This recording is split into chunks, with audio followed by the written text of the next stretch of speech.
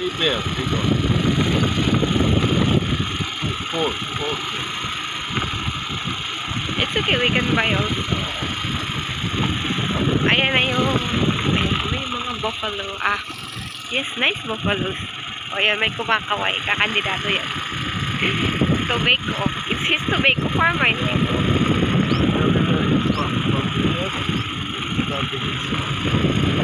And I was asking you who was the owner of tobacco farm.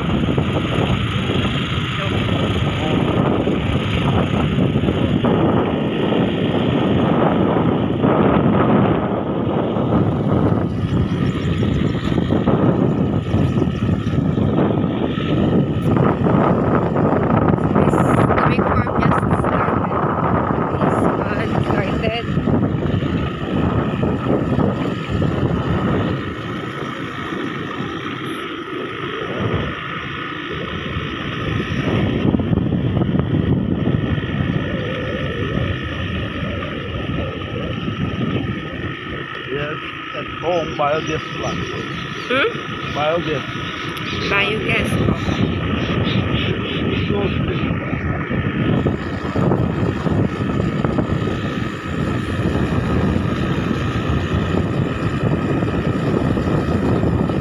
Yeah, yung tobacco. Getting ready.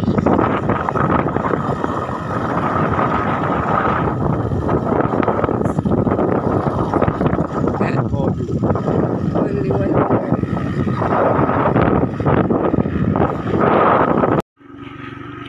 Yes, this is what I want. Yes, they are the one. Wow. You know, this is the male goat. Pero, sabi naman ng may-ari, hindi daw nanunungay. Pero ang ganda natin mo yung sungay niyo. Ganda. Oh, I'm looking for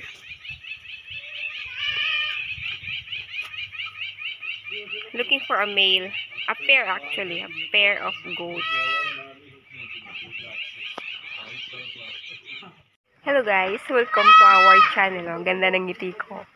Kung bakit? Kasi one of my request kasi nung nakita ko yung kung naalala nyo or napanood nyo yung mistisang kambing ko na vlog, I really wanted a pair. Tapos ang layo nun and it was a hard time to find. Kaya this time merong nakapagbalita na there is a white goat nearby. Kaya, pumunta kami, dali-dali pumunta kami dito para tingnan yung mga kambing nila. Sinisipon ako. Medyo bad weather ulit. So, ayan guys. Titingnan natin yung mga kambing dito at magkano nga ba ang presyo ng mga kambing na binebenta nila. O, ayan. Pero titingnan ko pa rin kasi hindi pa talaga sure kung bibili. So, titingnan natin kung andi dito ba yung hinahanap natin. Yung mistisang kambing talaga hinahanap ko. Yan yung mga kambing nila. Ay, malalaki siya yun, may nag-aaway yun Ayan o, tingnan nyo guys. Iba yung itsura ng kambing nila. Ang hahaba ng tenga. Kaya maganda din naman pala yung brown. Yan o. So, cute nila o. And more will behave pala sila kapag nakalabas. Kasi yung past vlog ko about mistisang kambing, masyadong matapang yung mga kambing na yun Tapos ayun ang lalaki para siyang yung male actually, para na siyang baka tingnan. So, anong sa tingin nyo guys? Ako ba'y makakapili? Ikot-ikot tayo. Alin ba ang gusto ko? Pero okay na ako dito guys kasi magaganda. Ayun, may nag-aaway kasi. Pero nakahiwalay naman. Ayun, meron. Ayun. Ganda na yung sa leegan nila. Yung parang mix. Yung bandang leeg, yun yung may kulay. Tapos yung katawan puti. Tapos yun naman yung isa itim. Half itim, half puti. So, ayun, meron namang Batik-batik. Iniisip ko yung ano. Alam mo yung guys, yung baboy.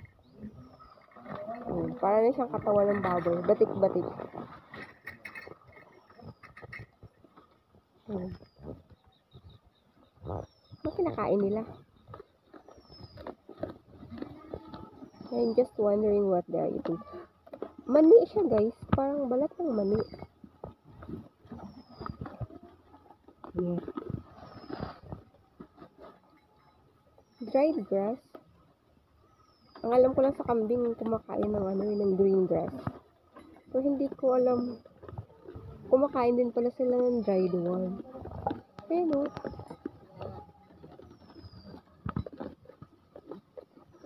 cute din ang kulay nila, no? Minsan parang napagkakamalan kong ano, kabayo. Dahil sa kulay na. Hindi ko alam kung bakit may mga pink-pink yung mga ano nila. Yung katawan.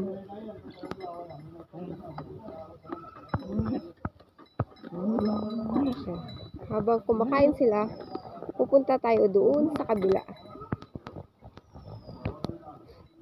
Ayun.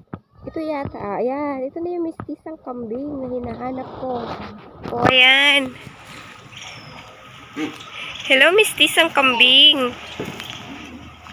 O, ayan o. Ayan o. O, ito. Parang, ito yung female. Yan yung female. Tapos, yun naman yung male. Ayan yung male. Ito yung female. O, ayan. Diba? Ang gaganda nila. Gustong-gusto ko talaga yung ano, yun nila, yung tenga. Parang sila nakadangling earrings.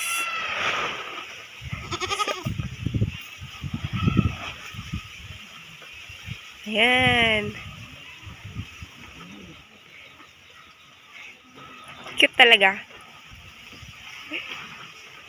Pero nakahiwalay yung ano, yung more white, nakahiwalay dun sa may mga makukulay. So, habang busy yung asawa ko nakikipag-negotiate, ako talaga'y umikot na.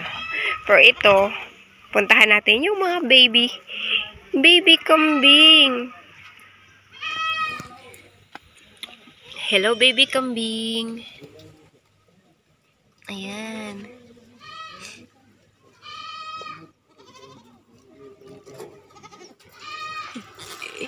Silosa naman yung nanay. Hindi ko naman naanuhin yung anak mo, ah.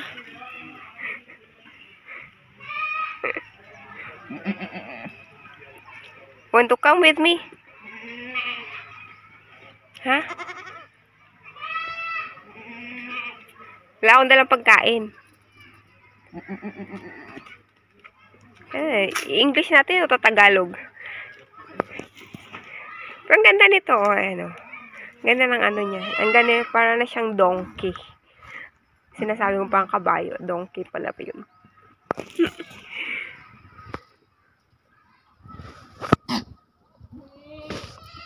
Ganda talaga ng area na to. Gusto ko yung Erandia Pura. Kasi puro siya. Hindi siya puro. Karamihan kasi dito ay big farm na. Mahangin sa labas. Ito kasi yung area na to, Erandia Pura. Kung natandaan nyo yung, or napanood nyo yung big farm tour ko na first time in horse riding. Ito yung place na yun. Mas sa kabilang side lang tayo. Pero, makikita mo, dito maraming, more on farming na talaga siya. Less residential. And, kilala dito ang maraming baka, kalabaw, at kambing. At, kilala din sila na provider sila ng tobacco. Kaya, yung madadaanan natin is puro tobacco farm. Less vegetable. Ilan lang yung nagbe-vegetable dito. So, kahit yung gilid niyan is tobacco. Saka yung madadaanan talaga is more by seasonal, yung parang nagiging rotation na lang. Kaya ayan yung mga kambing-kambing. So, we'll check the price and if ever we will get our kambing. Mapagbibigyan na ba ako o uuwi kaming luhaan? Mumula yung mata ko. Mahangin kasi. Napuwing ako. Gala. Galang-gala. So, meron pala silang injection every winter, guys. Kasi nga, parang ako, sinisipon tuwing winter.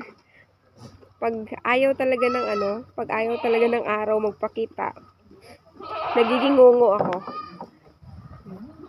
Buti ito hindi nanunungog. Ayan, naglalagay siya ng injection. Vaccine.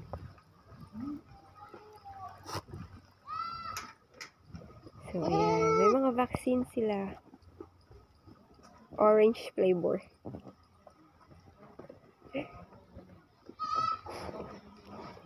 So, originally, guys, these goats are from Rajasthan. Hindi sila native na Nadiad. So, parang ako, alien. Ako ay alien dito sa Nadiad. Kaya, sila naman ay galing pa sa Rajasthan State. Sa kambing, guys, talaga naghahanap kami ng malapit lang kung saan makakabili ng magandang klase, pero dito lang din kasi ang hirap siyang i-travel yun nga, dahil maarte ako, naghahanap talaga ako ng mistisong kambing at mistisang kambing. Doon pinuntahan namin and they don't give final prices dun sa kambing na yon. So baka maghahanap ulit kami or kakausapin yung main na may-ari. So, kung magbibigay man daw sila, yung lalaking kambing ang binebenta, yung babaeng kambing hindi. O parang magiging mixed breed talaga ang mangyayari noon. Kaya wait na lang tayo kasi gagawan din ng kubo magpapagawa pa ng kubo ng kambing. For isang pair lang naman ang hinihingi ko Aalagaan ko lang. Parang pet. Kung dadami, kung hindi, di ba? But nagiging trial and error kasi kami in this past few years. Dahil nga sa pandemic, hindi namin alam kung saan putungo. Ang nagiging stable lang ay yung farm kasi, ayan, meron na kaming tubig ulit. Meron na kaming sariling tubig. And, yun nga, nakaplano lahat. Sana lang, tuloy-tuloy na yung grasya. And COVID-19 is heating up again. Yung ibang state ng India is lockdown na. So far, hindi pa naman lockdown dito, pero may mga curfews. Schools are closed again. Kaya, dobling ingat po tayong lahat. Hirap talaga magkasakit, di ba? Galing nga din ako sa sakit. Pero hindi naman COVID. Iba naman yun. Sakit sa buto. So, yun guys. Yun muna yung update natin. Meron akong pakita pala. Isang update na in 3 years din inantay ko. Kasabay dito sa mga on and off, parang up and down. Naging kasama namin. And ito nga siya. Itong mangga na to, ilang beses talaga siyang inatake ng wild animals. And then kahapon, nakitaan ko siya ng pagbabago. Ang pagbabago ay meron na siyang bulaklak. So, this will be the first flower of this plant na nakasurvive. Tingnan nyo naman kung paano siya binalot para hindi na siya mabalikan ng mga wild animals. Kaya, ito yung nagiging karamay namin sa yung pagiging ups and down ng farm. Kasi marami talagang pinagdaanan in the past 3 years, maraming pinagdaanan yung farm. Mas maraming ang lugi, di ba? So, bumabangon tayo.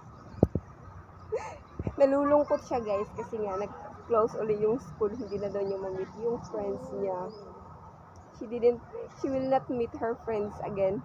At hindi namin alam kung kailan ulit mag-o-open yung school kasi as of today, 150,000 yung new case for the 24 hours. For the past 24 hours, ganun karami ang idinagsa.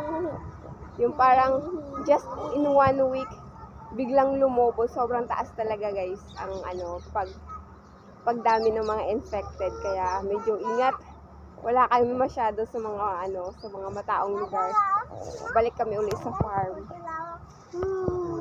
So yun guys, yun na muna guys yung update natin, yung kambing. Soon, definitely before summer starts, magkakaroon na talaga ako. Yun talaga pangako. Pangako yun tang asawa ko sa akin.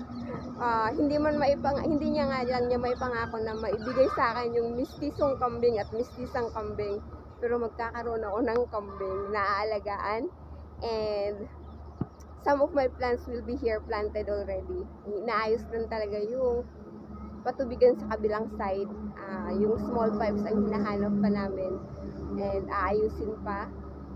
And yun, improving na din yung likod ko. Ayan, nakakangiti-ngiti na ako. Hindi na ako mangyak-ngyak. Ayan. Gumaganda na ulit ngiti natin kasi wala na tayong nararamdaman. Pero dobling ingat pa rin. Yun. So guys, yun na muna yung update natin for this time. And thank you for the support at sa lahat ng mga nag-pray para gumaling ako agad sa likod ko. Maraming salamat po at doon sa mga naging kaibigan ko dito sa YouTube na nagkakasakit ng nahawaan sila ng COVID. Get well soon guys. Dito lang kami. Cheer up. Kung yung way to relax ay magbablog, sige, upload lang kayo ng upload dyan sa kwarto kung saan kayo naka-isolate. We are here supporting you guys. So, thank you for supporting. Thank you for watching. And till next time guys. Bye!